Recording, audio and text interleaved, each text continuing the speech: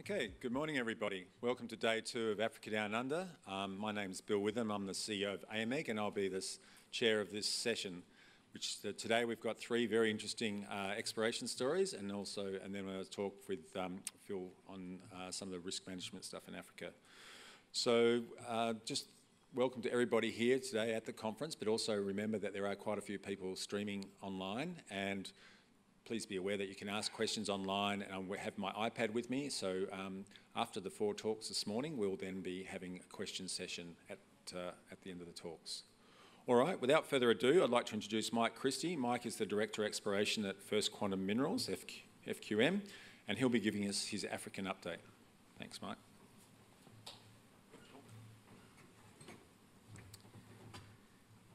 Good morning, thank you, Bill.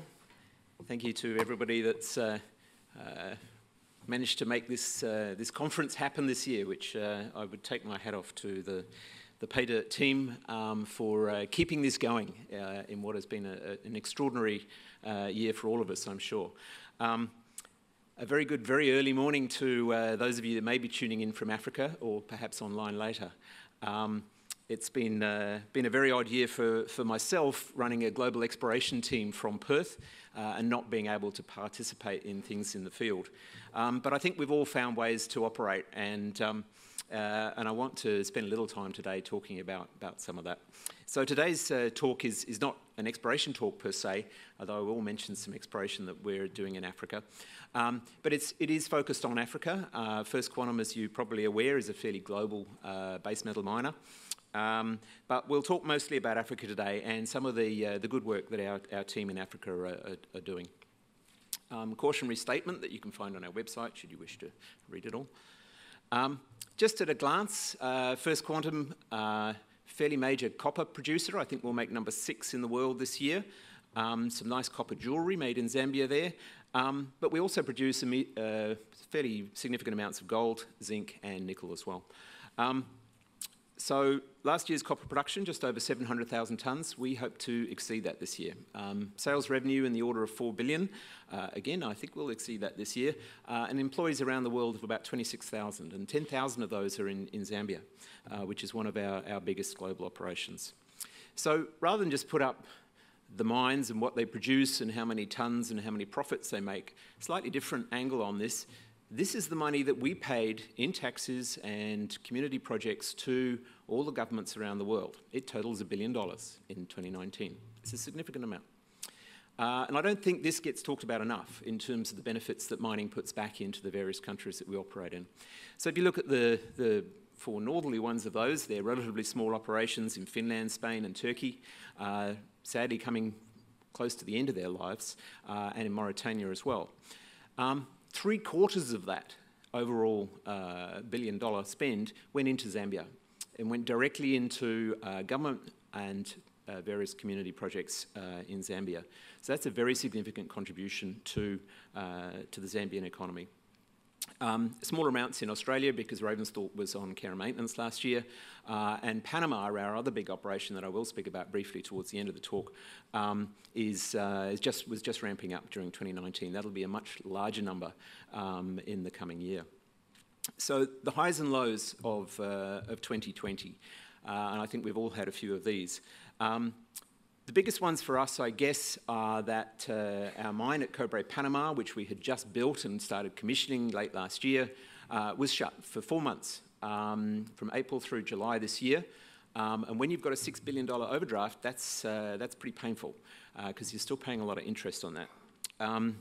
And it was painful for our employees and for the government in Panama as well.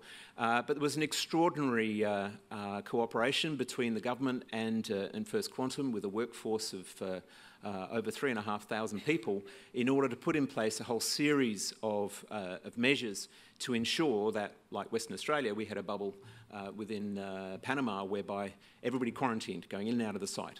And it took us several months to get that sorted and to do the deep cleaning on the site and to make sure that everything was set up appropriately. And we haven't had a case of the COVID infection on site now since April. And we now have a full workforce of 3,500 employees back on the site. And the remarkable thing is that as a company, even though all of our sites around the world have been affected and impacted by the pandemic, year on year, our copper production is up 10% on last year. Our revenue is up, our gross profit is up, and we're even beginning to pay back some of that humongous debt that we incurred in building Cobre Panama. So it's quite a phenomenal story of resilience, both in terms of the people on the sites, but also in terms of our cooperation with the various governments and the different regimes, and I'll talk a little bit about that in Zambia as well.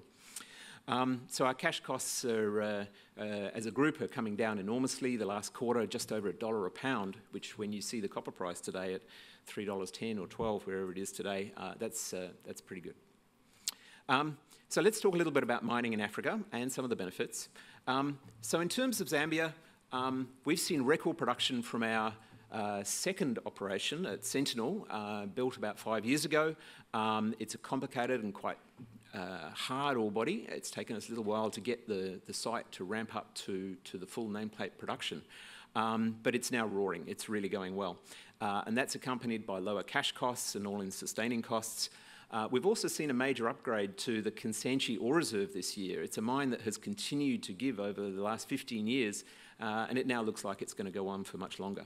And that feeds into a big decision for us in terms of the future of Kansanshi and whether we push ahead with a major expansion we call S3, the sulphide expansion, which essentially triples or doubles the current sulphide production. None of this would have been possible without a really good working relationship with the government. In Zambia, we've had our ups and downs over the years, as most companies do. This year, I think the extreme pressure of the pandemic, it's been well managed in Zambia. It's been a measured approach. The government and most companies have worked well together to try and mitigate the effects of the pandemic. And that certainly worked for us well at Kansanshi. We've had really negligible impact on either Kansanshi or Sentinel, but not without a lot of work to make that happen. We've also had a very consistent power supply this year, which makes a change over previous years where drought has really impacted the hydro schemes in Zambia. So a little bit on Kansanshi. It has been for many years the largest copper producer in Africa, but it's about to be overtaken. I'll talk about that in a minute. It produces about 28 million tonnes of ore out of the pits every year at about 1% grade. It's been a fairly consistent producer, but as the oxide ore gradually gets used up, we're heading into a deeper and lower grade part of the system. It's pretty consistent. It's what you see in porphyries and so forth around the world, and also the African deposits. So this is a situation where if we want to continue producing copper at the same rate that we have in the past, then we need to increase the milling circuit to basically mill more tonnes to get the same amount of copper. That's a pretty significant investment that I'll talk about. Okay, so 2020 production this year is quite steady. Declining grades, cash costs very good, just over $1 a pound. And this major upgrade of reserves. So you can see from this graph that Kansanshi started with a relatively modest feasibility study reserve. It was around 2.7 million tonnes of contained copper when it was built back in about 2004. And we've had sort of fairly substantial incremental shifts about every 3 or 4 years where we've committed to a very large drill program. This one in the September of this year was the result of 1.5 million metres of drilling. There's a few drilling companies in the room who'd probably be salivating over that. But the effect is enormous in that it's added over 2 million tonnes of contained copper. So we went from a reserve of about 3.9 million tonnes of copper to 6 million tonnes of contained copper. And that's over 1 billion tonnes in total resources and reserves now at Kansanshi, which is the largest reserve it's ever had. And this is a mine that's been operating for over 15 years and has already produced 3.4 million tonnes of copper, having started with a reserve of only 2.7, so it's pretty good. A lot of people ask, where does the cash go? Because this really is a pretty interesting case study of a very successful mine in Africa. I put this up last year and I've updated it because I think it's a really important thing to notice. Nearly $10 billion of free cash has come out of Kansanshi in the period it's been operating over 15 years since 2005. a very large proportion of that has been paid in direct taxes and royalties, nearly over $4 billion, including dividends to the Zambian government, ZZCM being the state miner there.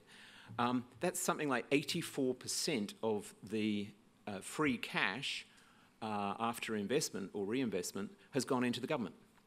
So it's a pretty significant contribution. Talking about the capital reinvestment, you can see the green side of that pie graph. That's $4.3 billion, and that's the bit that governments tend to forget in terms of the requirement you need to reinvest in an operation to make sure that it has a long future. Because we've already exceeded the original lifetime of Kansanshi, and it looks like it's still got another 24 or 25 years to go based on the current reserve.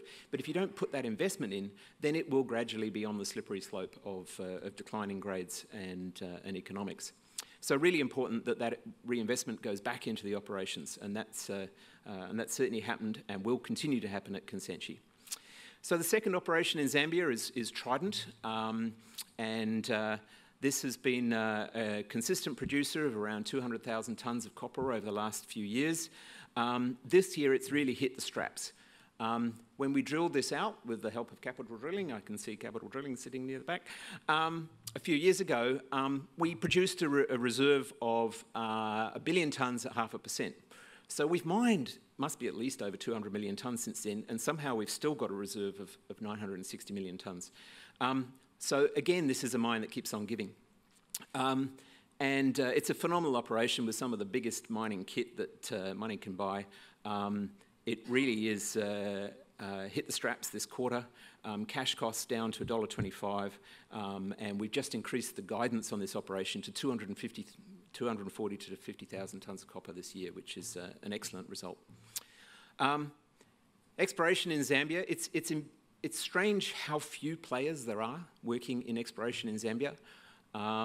Many of the drilling companies are always asking me why this is. And I guess it has to do with the fiscal regime, that if it's hard to justify expansions on your existing operations, then it's even harder to understand why one would go and invest in exploration for something that might be a decade away. But we're there playing the long game, as are one or two other players. Anglo and Rio have established programs there, and just a handful of juniors. And I think if you hang in the long term in Zambia, we will see the sort of discoveries that we've seen on the other side of the border in the Congo.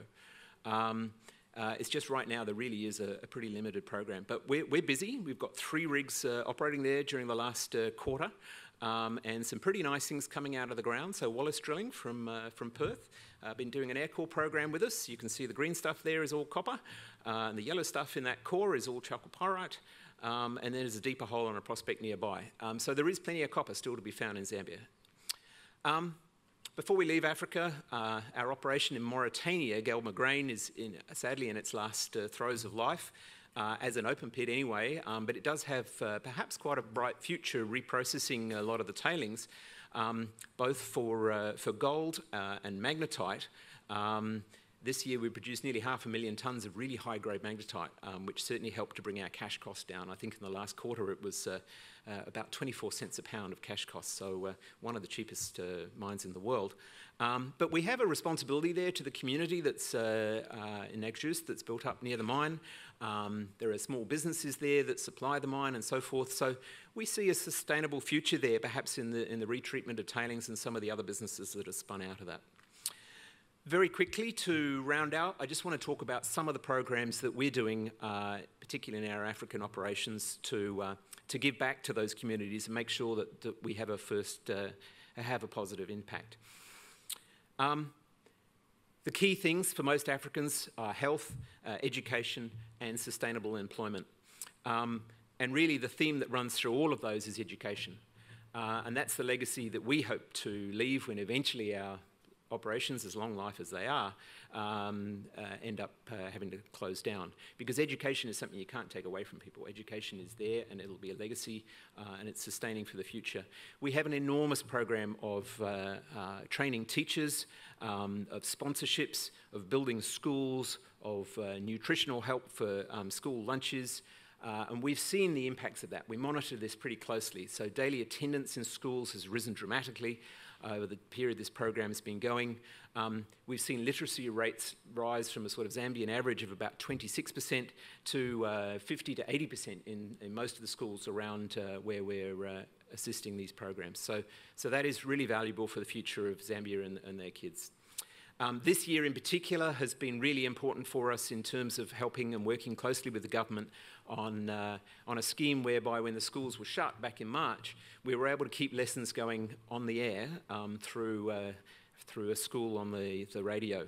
And that included a sort of typically African system whereby the kids would buzz the teacher on the phone without making a call, and the teacher would ring them back, and we'd make sure the teachers all had phone cards so they could ask questions and so forth. It actually worked pretty well. 42,000 pupils were running on this scheme, but I think most of them are back in school now, which is great. That's part of a much bigger response to the pandemic in Zambia, where we have set up an IC unit in the local hospital in Solwezi, tens of thousands of test kits, and obviously a lot of PPE and so forth. So working closely with the government to make sure that that situation is well managed. And on the whole, it really has been. Other businesses in Zambia, again, one of our real emphasis is to make sure there is sustainable businesses left behind once these mines eventually close. The biggest one of those is conservation farming. I've mentioned this in previous presentations, so I won't go on about it, but 40,000 farmers have now been trained around the Solwezi district in conservation farming. They've seen their crops go from slash and burn farming, which is ecologically damaging, and really just subsistence farming, through to actually producing more crops than they can eat and producing things that they can export and sell in the markets, so much so that they've had to set up new milling stations and everything. So it's been an incredibly successful program, and one that we hope will continue for a long time. This is a new one. This is an art studio that's been set up by the Kinsanchi Foundation. You can go online to Facebook and Instagram and have a look at some of this stuff, and indeed place an order should you wish. It's beautiful African jewellery made out of lovely Zambian copper by some very talented local ladies.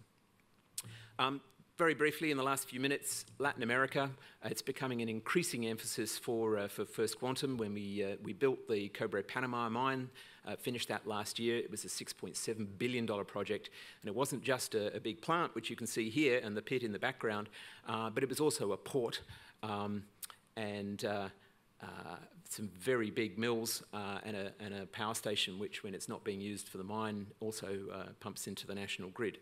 It's a phenomenal operation, and we're just beginning to see how powerful that is going to be. Even though, as I mentioned before, it was shut for several months, when we came back online, they've had a phenomenal quarter. So they started, I think, on the 7th of July. 62,000 tonnes of copper in that quarter, and 28,000 ounces of gold. Cash costs coming down to just over $1 a pound, and sales revenue in the order of 440 million in the quarter.